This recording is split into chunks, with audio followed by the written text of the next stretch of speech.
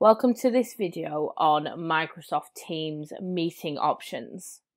So as there's been some recent updates to the meeting options in Microsoft Teams, I thought it'd be useful to gather it all together, and I'm going to walk you through the 5 different meeting options and why you might want to use them and the benefits of them. I'm going to do some deeper dive videos into some of the more technical meeting options a little bit later, but this is just going to give you a really great overview. So the first option is a quick meeting, and you can do that from the calendar, which is what I am currently in at the moment, or you can obviously, when you're chatting to someone or you're in a channel, you can start a meeting really nicely just by clicking on the little phone icon. But when you're in the calendar, you have the Meet Now option. And what you can use that for is just to create a quick meeting area. You can invite other people to it. If you create a meeting from a chat or a channel, anyone who has access to that chat or channel will be in there. But if you do it from your calendar, then it'll just be you, but you can obviously share the link once you've created that meeting space. I use this quite often if I want to test or trial anything. If I want to record my screen, it's quite useful to create a quick meeting, and then you can record the meeting and edit it in software if you want, if you have software. Or if I want to practice a training session or a presentation that I'm going to have to do later, I find that quick meetings is quite a nice way of doing it because it's your safe space. There's no one else going to be in there unless you invite them, and you can just get a feel of how it's going to work. And how you might want to present that session or that training session if you do training within the sort of virtual environment. So quick meetings or Meet Now is a really useful way of just getting an ad hoc meeting started for whatever reason. The second option is a general Teams meeting. So you can obviously do this from Outlook or whatever calendar you use. But if I just double click anywhere on the screen, it's going to open up the new meeting option, and in here I can create a meeting. It's automatically, because I'm in Teams, it's automatically added an online meeting. You can see the toggle right in the middle of my screen, and what I can do here there is I can just start to add the information in. So this is going to be a project meeting. I'm not going to add any additional attendees, but that's where you would add your attendees. And then obviously you're going to select your date and your time. I try to, if it's a project meeting or a one-to-one, I try not to have it in half an hour or hour. I try to do something like 15 minutes or 45 minutes, just so it falls out of the norm a little bit and we get a little bit of a break, just in case we have back-to-back meetings. You can also select an all-day meeting if it's an all-day piece.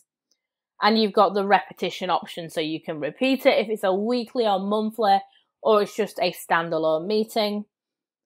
You can link channels and you can link locations. We've got an online meeting, so it's going to be a virtual Teams meeting anyway.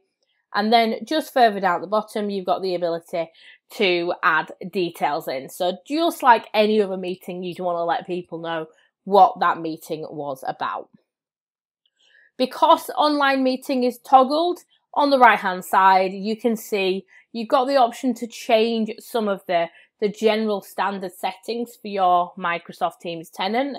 So I'm set as people in my org can and guests can bypass the lobby, but you can obviously make a change to that for an individual meeting dependent on the settings that have been set high level. And I have the ability here to record automatically. If you click on more options, you can make changes. So that's just a general Teams meeting. It's online, so it will give you a link and you can share that with anyone who you want to attend and have a meeting, whether it be a one-off or whether it be a repeating meeting. So that's your second option. The third option, I'm just going to discard that and come out. The third option is the same thing, but recently we were given the option to turn off online meeting. So that toggle in the middle of the screen, if I turn this off, you'll see the options, the settings on the right hand side have disappeared, and now I've just got a standard offline meeting. So this is not going to give me a Teams link. I am going to have to put in a location because I'm going to be expected to meet people somewhere, but it's exactly the same. You would fill out the same detail, but there's not going to be a link. So this is really great if you've got an offline meeting. You don't have to put a link on there. So it's not going to confuse people and they're going to think, am I meant to be in a room, or is this a virtual meeting and can I do this from wherever I'm based? So a really nice bit of functionality there. You can still do it straight from Teams, so you don't have to go into Outlook or any other application that you use. But just remember to toggle off online meeting. You won't have a link there and you will be able to create that meeting with a room, a location that you're going to meet everyone in, and have an offline meeting. So that's your third option. Just going to close that one down as well.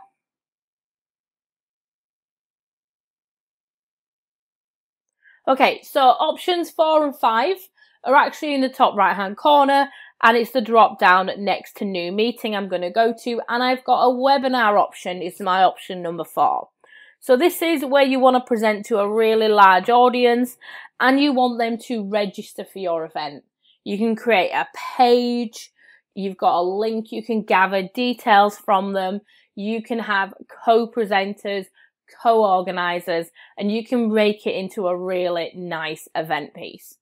What this allows you to do is allow people to join, but you limit the access of what they can do, especially if you've got 50, 100, 1,000 plus people joining. You don't want them to be chatting constantly. You can turn things like that off. You don't want them to be able to present the screen or unmute themselves. That's really great if you've got to share lots of information. You can QA, you can have a chat open if you want to, and you can get people online, but you control a lot more of that. So this is quite technical, this one. If I click on webinar, you'll see I have a new webinar screen. I'm just going to put in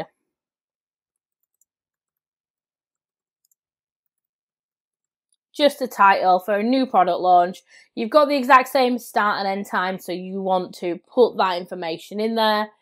Give your event a description, and then you've got an event group. So if you want to have you and another couple of colleagues as the co-organisers, the co-producers, then you can add their information into the details there. You are automatically a presenter, so I've got that information in there, but you can add more presenters as well. So presenters can share their screen and talk. Co-organisers can manage the event and help you produce the event as well. So there's a slight difference between organisers and presenters. Imagine if you are, the best way I think about it is if I'm doing a face-to-face event, maybe in a big auditorium or something, I might have a number of presenters, but I'll have producers that are managing it, that are making sure the right presentation's on the screen, the room's organised, if there's a microphone going around, open up for people to ask questions. They're your organisers. Your presenters are just there to present their information and talk and share their knowledge. It's a great way of thinking about those. You can have this locked down to your organisation, or you can have it public just in case people may not be logged into your network when they sign up for the event. And you can see the general settings at the bottom. So I've got my Q&A on as default, my chat on as default, my reactions on, attendee camera off, and attendee mics off. You can change that once you've set it up, but you can see some of the information at the bottom. So the first thing you need to do is, once you've put in a title, a description, and added your co-organisers and presenters, you're just going to click on save. And once it's saved, then you can go in and add the rest of the detail. Once you've done that, you'll see on the left-hand side it's opened up. I've got some other options in the middle and to the right-hand side. When I've done everything, I'm going to publish the site and it'll give me a link to share so people can sign up to my webinar. But if I just scroll down and show you, that bit's exactly the same. But on the left-hand side, I want to work through and just add any bios to my presenters, I can select their theming options, and this will be the site and the link that people click on to join up to your webinar. I can change those if I need to.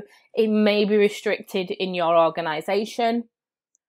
If I open up the registration piece, you can see I've got a capacity there, so I can limit how many people sign up, and I can get information from those sign-ups if I want to, but there's nothing there at the moment. It's just a general soft sign-up. Once I get people signed up, I can go in and see attendee status. I can look at the communications that will go out. So it's really a big event that's already been set up to you.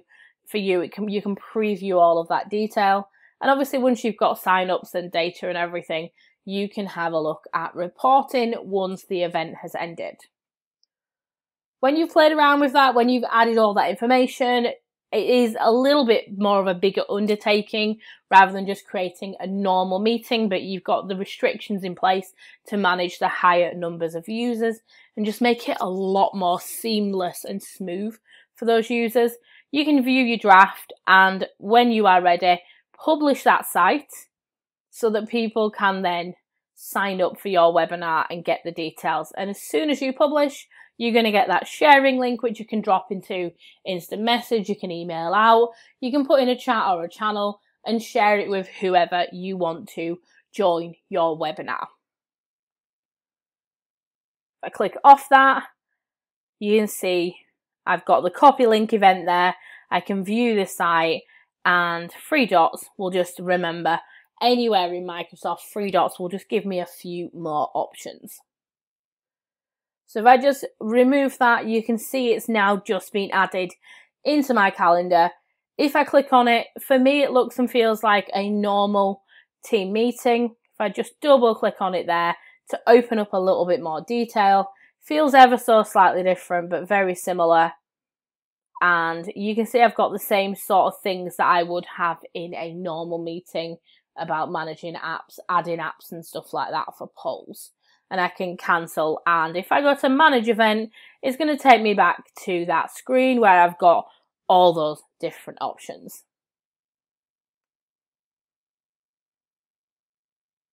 The final one then, and that's number 5 on the drop down, is virtual appointment. And again, it's one of the newer ones.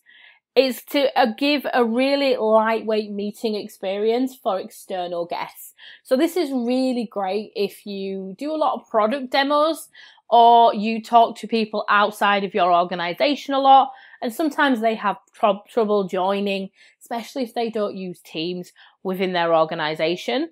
So they've got to try and download something and mess around with it, and they really struggle to get onto meetings. And you just want a nice, quick, easy, simple, seamless solution. Virtual appointments will give you that. It allows your external guests to log in using a mobile or using a web browser. So it's nice and easy. And you can drop them into a virtual lobby as well. So you can decide when you want those people to come into the meeting or not. And that is all on the right hand side. Very, very similar. I'm just going to pop in a product demo. You can see here I've got external guests, so I can add some external guests, popping in their name, and then I want to pop in their email address.